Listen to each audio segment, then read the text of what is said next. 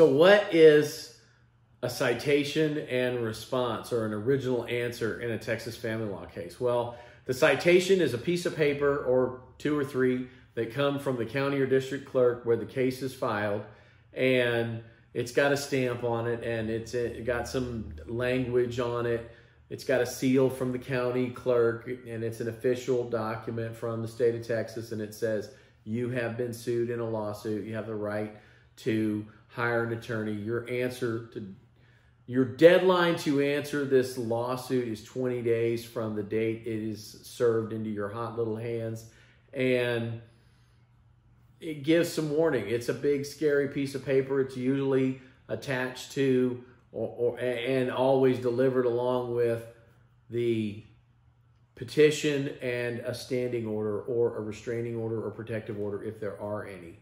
And what's critical about that service is that starts the clock ticking not only for the 60-day cooling off period, but the answer period. So you don't have to answer that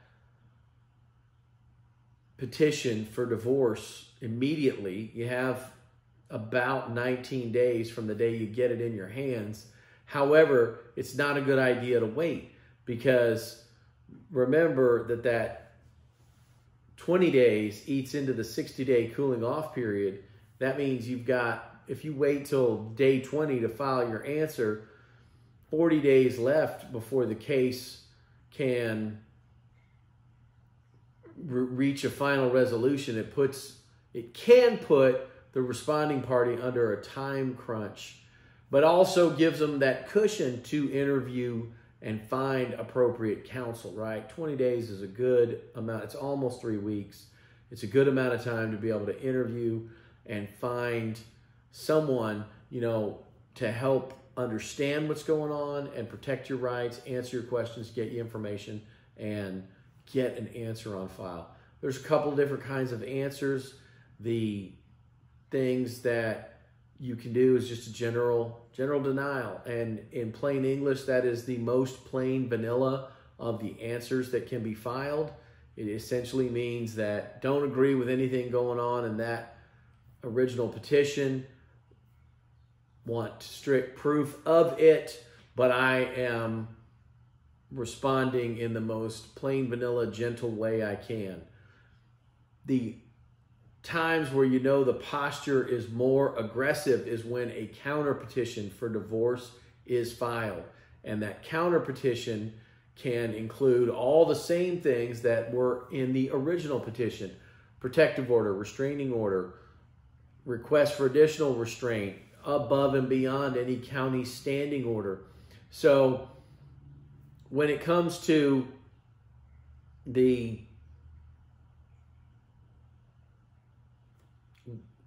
seriousness of the response filed, a general denial is serious, but it's just serious enough, right? To make an appearance in the case, make sure that your email's noted by the clerk so you get copied on all the things, and then you can, wrap up the case in a manner that comports with either a general denial, which is, I want strict proof of all this, but I generally am not objecting to the request for relief in the petition for divorce, or whether you're filing that counter petition where you're seeking maybe identical rights and remedies that the petitioner filed, right? Your spouse, the petitioner, filed this request to be A, B, C, and D, and you're going to mirror that because there's reasons that the court needs to know why your